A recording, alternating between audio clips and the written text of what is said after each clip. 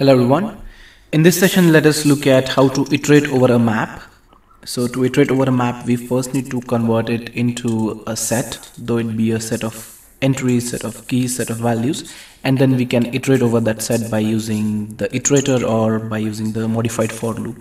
So over here I have created a tree map and added some entries. The tree map has integer keys and the double values. So every value is the square root of the key.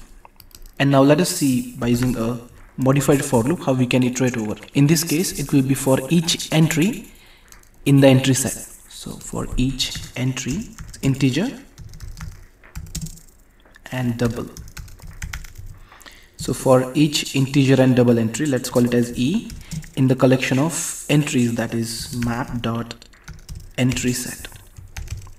And we need to import the entry. So for each entry, E in the collection of entries, and when we look at the value of E, we get all the entries one by one, but this is a tree map, so they are sorted in the ascending order of the keys. So the easiest way of iterating over a map, use a modified for loop for each entry, say it whatever E in the collection of entries, that is map.entrySet. This E will act as the entries for this map. So this is the way by using the modified for loop. Now we can also do this by using the iterator. Let's first create the object of iterator.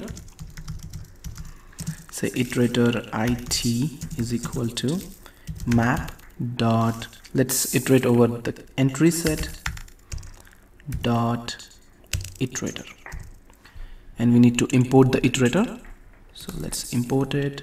So what we are doing is we are saying it is the object of iterator and it's going to iterate over the entry set of this map.